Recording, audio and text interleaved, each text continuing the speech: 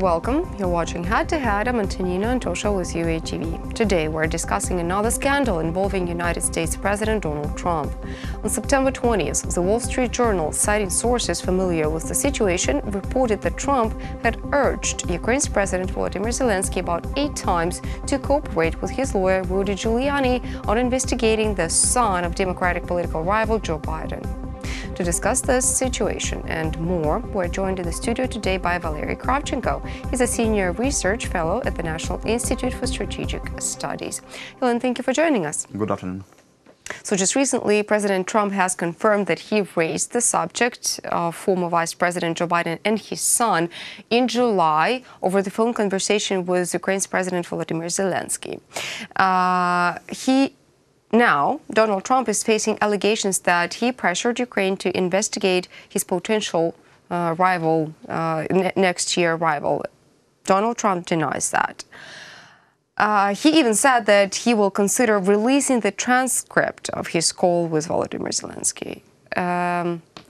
What's the effect this scandal, political and geopolitical scandal, could put on the relations between Ukraine and the United States, and what could it mean for President Zelensky? Yeah, it could be influential, especially if you are talking about the future meeting during the General Assembly of UN between Donald Trump and Volodymyr Zelensky. It's first a live meeting for two presidents. First contact, it will be only for 45 minutes. And probably Ukrainian part, they thought about the longer meeting or even not just not a meeting in the couloirs of UN General Assembly, and we expected full-scale visit of Zelensky to United States in October or November, but who knows what will happen after this scandal. And of course, as for Ukraine and as for our tactics, we have to understand that what is happening in the United States is happening in the United States. So it's not the deal of Ukraine, and we are just a subject for such scandal. And it could be threatening to bilateral support of Ukraine from Democrats and from Republicans in terms of if we will say anything, because it could be interpreted by one or by other side in favor or on another favor. So we have to be very, very distant, let's say. Well, nevertheless, when Joe Biden was vice president, he had influence over the policy of the U.S. relations with Ukraine. And the question is whether Donald Trump actually personally pressed Zelensky to investigate the Bidens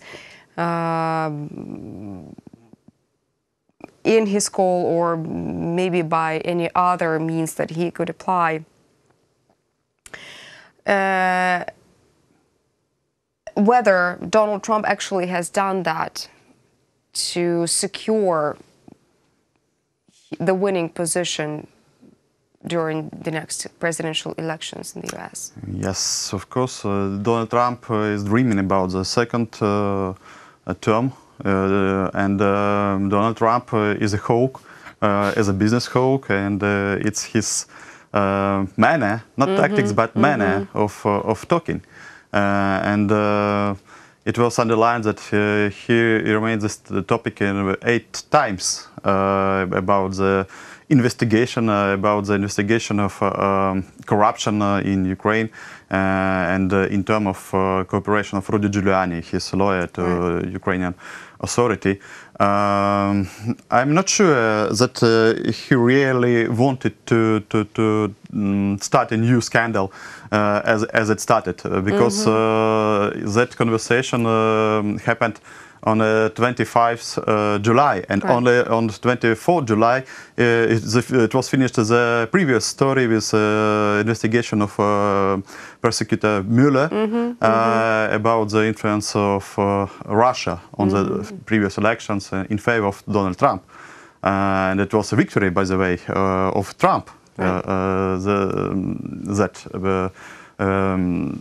That deal. So I think that in these conditions we could expect the struggle and the issue of impeachment, even we are talking about now, and a lot of mass media translating the signals, but we could say that it's not the first time we are talking about the probable impeachment for Donald Trump. I would say that in the beginning of this year it was an issue also linked with the building of the wall and the long period of blocking for executive authorities working in the United States from the side of Trump as a kind of blackmailing. And in the previous years it was also the topics, but it's really difficult to implement because there is a necessity of 2/3 of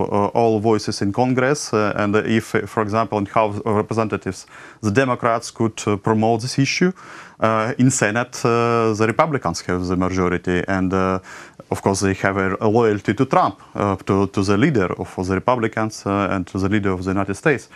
So it's not an easy issue, and it could work even in favor of Donald Trump if it will be initiated on the lower level and supported even in the House of Representatives, and then it will be cancelled, banned by the Senate. The incident, it happened more than 20 years ago with Bill Clinton and Monica Lewinsky case. That was the same story when the House of Representatives initiated that investigation and that procedure of impeachment, and then it was cancelled by the decision of the Senate. So it was a rise of popularity of Bill Clinton, and it was the procedure which played in favor of his popularity as a president of the United States. So, well, I guess Donald Trump is popular enough already, without those PR campaigns. Anyway, here's what Adam Schiff, the chair of the Intelligence Committee of the U.S. House of Representatives, had to say about the possibility of Donald Trump being impeached. He tweeted this on his Twitter page. He says that if the reports about President Trump's conversation with Ukraine are proven true, that impeachment may be the only remedy. This seems different in kind, and we may very well have crossed the Rubicon here. So maybe this scandal would be the one to actually have done it, although we never know. Anyway, our president, Volodymyr Zelensky, is getting ready for his official visit to the United States. What should we expect from it? I believe that in that conditions, it's the wrong tactics for Trump, for example, to escape from meeting with Zelensky, because it's not his manner.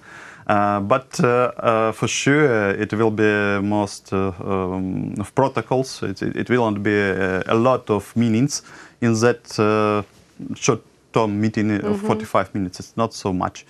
And especially regarding this scandal. And unfortunately, it's beating on efficiency of such meetings. So about the agreements we expecting to receive, to achieve. And by the way, a lot of issues linked with United States support of Ukraine. So it's sanctions, it's military assistance, and it actually was the issue of the scandal. What about the expansion of the Normandy format? I think that it's not the time for Donald Trump to seek for such decisions.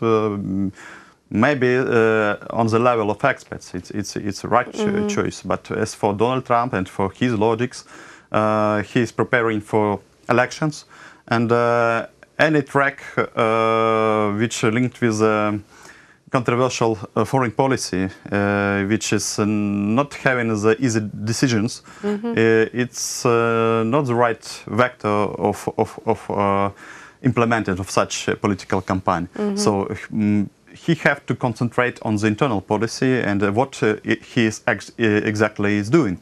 And in that conditions, unfortunately, the other issue could be missed issue of our relations with the United States and with Europe also. It's Nord Stream 2 and the support of this Nord Stream 2 but from the Germany, for example, from European countries. We made a pressure together from with the United States on that issue.